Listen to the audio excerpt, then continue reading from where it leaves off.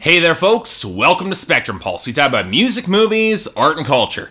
And today we're going to be talking about the newest album from the Mavericks, titled Mono. But first, let's talk about comebacks here again. Now, I've said a bit about artists managing to revive their careers thanks to die-hard fan bases, critical attention, or simply stepping into the right place at the right time. That happens. One of the reasons that Sleater-Kinney's No City Celeb did as well as it did this year, on top of just being plain awesome. But here's the thing, Sleater-Kinney weren't just a great band, they were responsible for shaping that particular brand of feminist punk rock for years to come. And you could argue that their influence on other people in the genre runs pretty damn deep. But the Mavericks, on the other hand, okay, who was expecting this comeback to work? For those of you who don't know, the Mavericks were a neo-traditional country act that came up in the mid-90s, that I describe as midway between Alabama and Lone Star. Not quite as rollicking or twangy, but not quite the slick pop country that would define Lone Star's successful years throughout the late 90s and early 2000s. Now, they charted a few modest hits, but they never were massive hit makers or anything that really hit the top 10, or made music that I would describe as essential of the era. Hell, on some of their singles, I'd have a hard time describing them as a true neo-traditional country act, which might have been their real problem getting hits in the first place. They were too polished for most country with the ska-like horns, clean adult contemporary production, Raul Malo's rich baritone, doofy yacht rock vibe, and tendency for covering Elvis and Cat Stevens. It's no surprise that All You Ever Do Is Bring Me Down is their biggest country hit and the only one that I recognize at all on first listen, and they still managed to find a way to wedge an accordion solo into it. So after breaking up, I had no real reason to care about the Mavericks, putting them in the same historical footnote that I put similar 90s neo-traditional acts that never really caught on long term. Yeah, I know they won a Grammy, but ask Mark Cohn or Debbie Boone how much those Grammys matter for one's long-term career. But then they came back with In Time in 2013, and really it was as if they had never left. The horns, the accordion, the eclectic country of the Mavericks only seemed to really change or evolve in the thicker grooves and picking up more texture, which was a welcome shift, I'll admit that. But despite the waves of critical acclaim that album got, I was a little bit more lukewarm on it. I mean, I got the old-fashioned flavor to the vocals and the songwriting, but to me it always felt a little bit staged and kitschy. Not bad by any stretch, let me stress this, but just a little bit broad for me. But then again, the band seemed to be committed to pushing their sound even further, so I made sure to check out their newest album, Mono.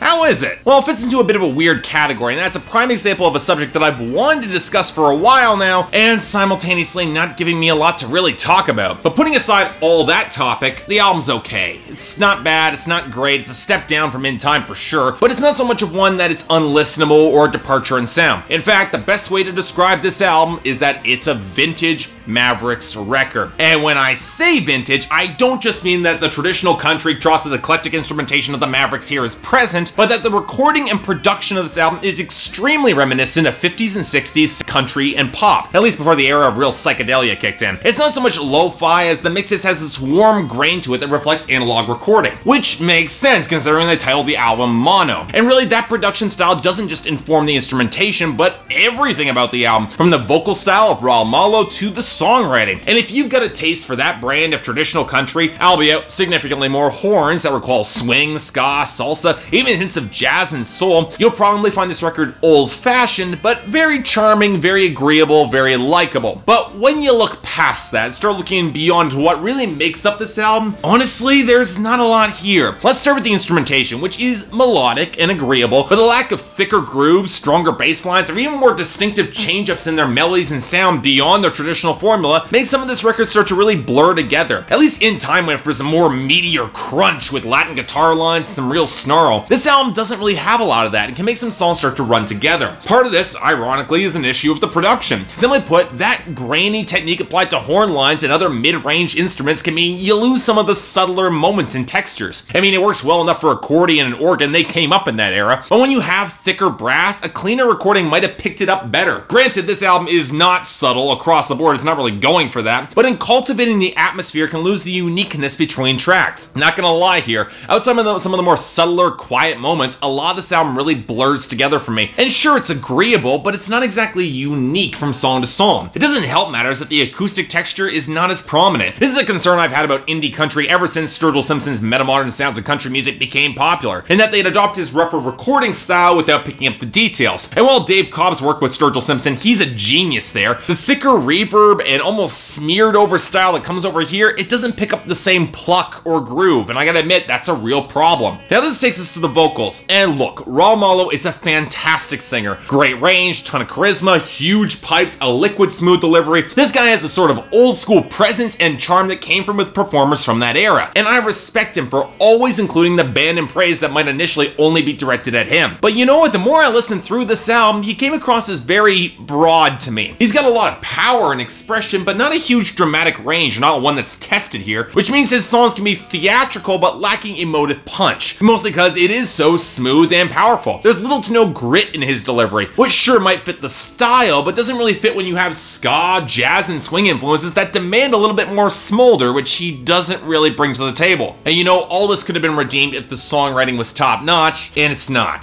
This has been an issue with the Mavericks since the very beginning, I'm sorry, but decades after their heyday, it's still a problem. And it's not that they're bad songwriters, let me stress that, but the songs are just very simply sketched in terms of their lyrics. They're very basic. There's not a lot of details, there's not a lot to the songwriting and the storytelling. The metaphors are very simple, as the pop music was of that time. Yeah, I know, but as such, they don't opt for a lot of the complicated framing and more humanizing moments that have come in more modern songwriting, which only makes Raul Malo seem even more broadly sketched. It's easily why the worst song on this album is the dumping track Out the Door, where a bad relationship is being cast aside, probably for good reasons, and yet we're still expected to sympathize with our singer because he's still gonna be upset when she leaves. And yeah, sure, while that's very human to feel, it's not played like that with the melancholy or dimension you get from a similar song, let's say Meatloaf's 2 Out of 3 Ain't Bad. This is played too broad and doofy. In fact, Meatloaf is a surprisingly apt comparison with this album. Both he and Raul Malo are big, powerful singers with eclectic instrumentation that calls back to the past, but at his best, Meatloaf had Jim Steinman to add nuance and subversive elements to his songs. The Mavericks, they don't have that, which means a lot of the actual lyricism on this album, which is competently written, let me stress this, ends up being rather forgettable and cliched and just doesn't make any impact with me whatsoever. In other words, Mono by the Mavericks, it's a definition of a retro throwback, and not even to the era when the Mavericks had their most success. And you know what? If you like that sound and style of songwriting with a bit of a ska twist, you'll like this album, but I don't think you'll really love it, and that's because beyond effectively replicating that sound, doesn't really do much beyond that. It's broad, it's pretty fun, it probably could have afforded to take itself a little bit less seriously if I'm being honest here, but it doesn't land a lot of impact with me because not only have I heard this done decades ago, I've heard it done better with tighter hooks and writing. Granted, I can see the audience for this album, so while for me it's a 6 out of 10,